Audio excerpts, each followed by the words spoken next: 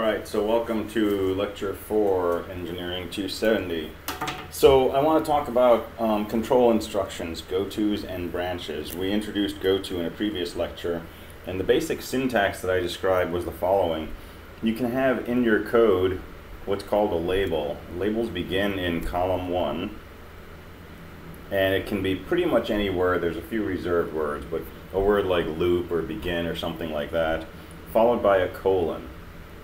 And this doesn't generate machine code, but this tells the assembler when you see the word loop, it means the address of whatever the next instruction is. So later on in our code, if we say something like go to loop, this symbol loop gets replaced by the address of this instruction. And a goto says take this address, load that into the program counter, which means this will be the next instruction executed. So a goto does what a goto sounds like it should do. It basically causes the program to go to some other location instead of just the next successive instruction. So how do we code this in machine language? If you look on table 20-1 and you look up goto, and that's this right here, the first thing you'll notice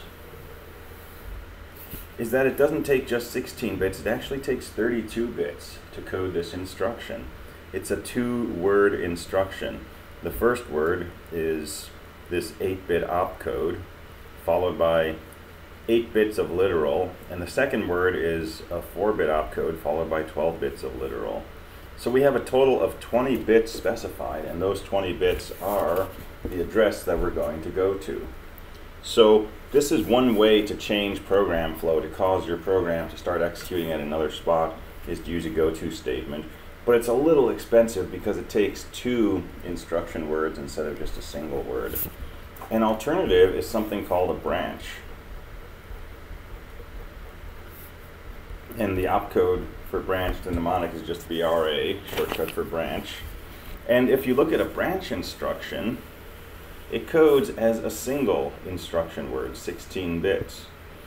Now, how does this work? We have 5 bits of opcode, 11010, followed by 11 bits, which are some number n. Well, 11 bits, that might be enough to specify an instruction on this PIC processor, but other PIC processors have 16 or 32,000 instructions in their instruction memory, and 11 bits is not enough to specify one out of, say, 32,000 instructions. So how does this work? With a branch instruction, what we specify is an offset. In other words, instead of saying branch to this location, we say branch forward this many spots, or branch backwards this many spots. So this number n is expressed in 2's complement, so it can be positive or negative, and it basically says, what should I add to the program counter? Or if it's negative, what should I subtract from the program counter? And so it lets us specify a branch to a location pretty close to the current instruction. And most branches in programs generally branch to something nearby. If you really want to go to the other side of the world, you can use a goto and you can specify this full instruction address. But if you're just branching a few instructions ahead or behind, such as in a loop like this, you can use a branch. It really makes no difference if you use a goto other than it takes an extra instruction. But there's other reasons why we want to understand branches, and we'll get to those shortly.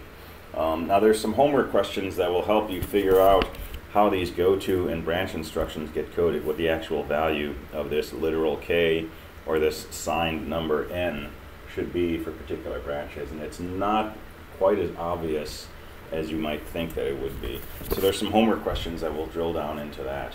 But let me talk about some other ways that we can change what the next instruction is that's executed.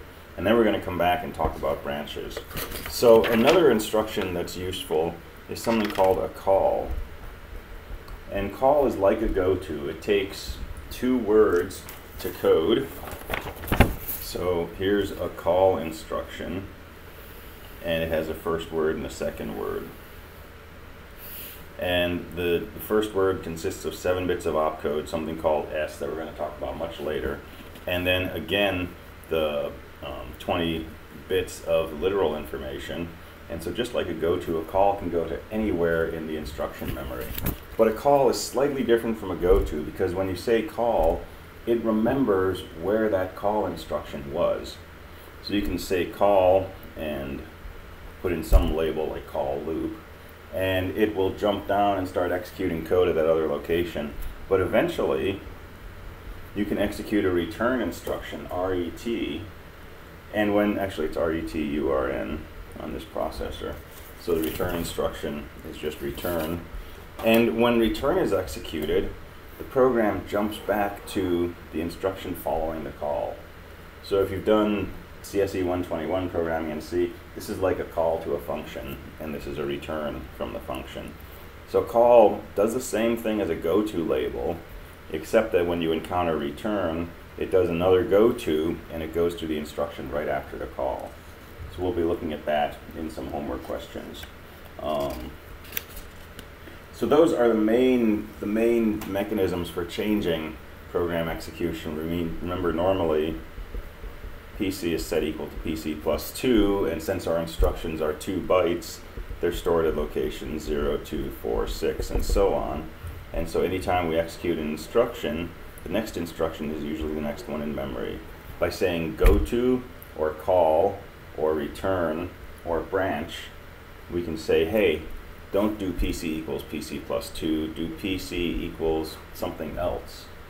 And then the next instruction, instead of if we executed instruction 2, the next instruction, instead of being 4, could be somewhere else in the instruction memory.